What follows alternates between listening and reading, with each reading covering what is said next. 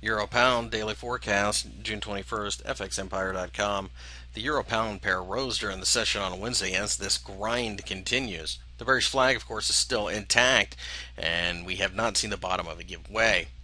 However, there are plenty of problems in Europe, so one would think that it's only a matter of time before a headline pushes the euro down overall. The 81 level has been resistive in the past. As you can see, it was basically the gap. We've broken above it a couple times, but you can see there is some type of reaction there, and that's essentially what we got today.